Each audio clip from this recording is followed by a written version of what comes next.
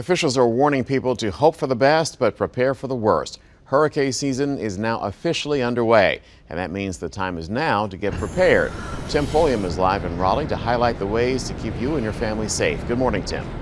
Good morning, John. That's right. Forecasters predict 6 hurricanes in the Atlantic, with 2 of them being major. Now, a hurricane is considered a tropical storm with wind speeds more than 74 miles per hour, and weather officials do not expect that we're going to get a pass this year.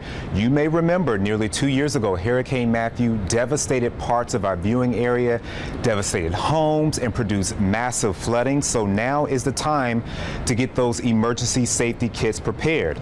This can include food, medications, cash, but also consider finding a safe place for those personal and financial documents.